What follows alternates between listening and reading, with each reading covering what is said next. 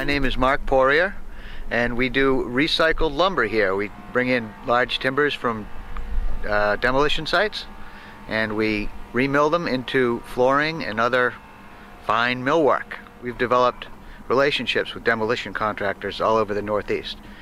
We also chase jobs. If we see somebody who has a building that's in disrepair, that looks like it's going to be coming down one way or the other, then we will introduce ourselves and try to make something happen. Demolition contractors are very aggressive about finding people to buy the material, so they don't have to dispose of it and can actually make money from it. Flooring is the biggest percentage of our business, but we do a lot of resawn timbers, people doing architectural work. We sell a lot of rough stock to cabinet makers, furniture makers, even instrument makers. Finding the material is really exciting, and you get to go and see some buildings that are just unbelievable. Some jobs are more interesting than others, and if a job is very interesting, then yes, it's a big part of the whole selling process of the material. There's a lot of history involved, and that history's got some real power, sales power. And the best case scenario, people actually ask for wood from something that has some personal resonance for them. Somebody may have grown up in a mill town like Lowell, or their parents may have, or their grandparents may have worked in the warehouses and mills, and they have this kind of personal connection. These timbers here, these are pretty cool. These are from Charlestown Navy Yard. These were ship's timbers. They were actual frame pieces for Constitution class frigates. And if you look at this stick here, this has got a nice sweep to it. This was actually hewn in the woods down south in Louisiana or Georgia, wherever it came from, to a pattern that was brought by Yankee shipbuilders down to the south. And they would inventory these pieces in Charlestown in the event that a ship needed repair. They're from the War of 1812, and if the ship came in damaged, they needed to fit the ship out and get it back out into action as quick as possible. They kept these underwater in holding ponds in the Navy Yards, and when the age of wooden shipbuilding was over, we speculate they just filled in the holding ponds. And these were discovered during a development of a marina. This is the shape of the limb. They just cleaned it up. That's a limb? Yeah, it gives you an idea how huge they were. That's not a trunk, that's a limb. No, that's a limb. It is huge. These are air drying. We have to air dry them for about 6 months before we can mill them up. This is the heaviest wood in North America. 8 pounds per board foot. There's nothing else in North America that heavy. These came out of an old warehouse in Maine. They're pretty beat up, but they're yellow pine. That's a big kid. That's one of the most time-consuming parts of the whole business.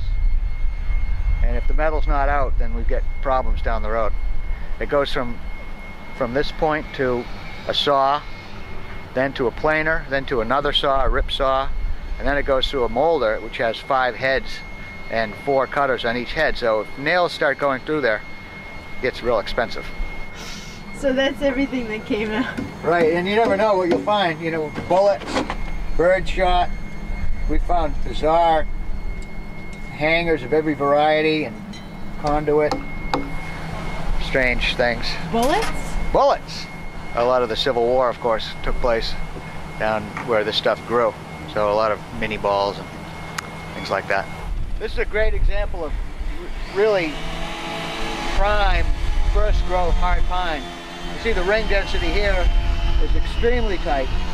This, I don't know, I haven't counted it, but that's got to be easily 150 years of growth right there. Probably 200.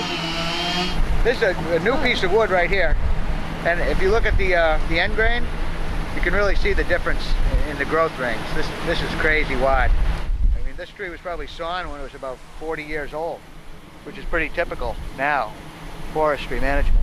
This tree was sawn when it was 400 years old. Big difference. This is white oak from a barn in Pennsylvania. And the great thing about this is first growth material as well. It's very, very dense grain, but it's picked up a lot of beautiful tone over the years. And it's also got a bunch of little bug marks in it, which is, for some people, very desirable. It's got a kind of French provincial look to it when it's all finished. You know, I love the wood, and I love the business. I like the guys that I work with, and I love finding the wood. It's exciting. You know, there's a lot of we're pretty vertically integrated. You know, we get everything going on from the demolition right through to the retail sales. So we meet everybody in the chain, including the customers, who are always interesting people. It's obvious greenness is important to us, and we don't make a big issue out of that because it more or less speaks for itself. Anybody who doesn't understand that reclaimed lumber is good for the environment isn't thinking too hard about it. So that's a no-brainer. But the real aesthetic kicker is that the stuff is beautiful, and it's much more beautiful than newly sawn material. The process of dismantling now is very different than it used to be. Disposing of waste is hugely expensive. Trucking is hugely expensive.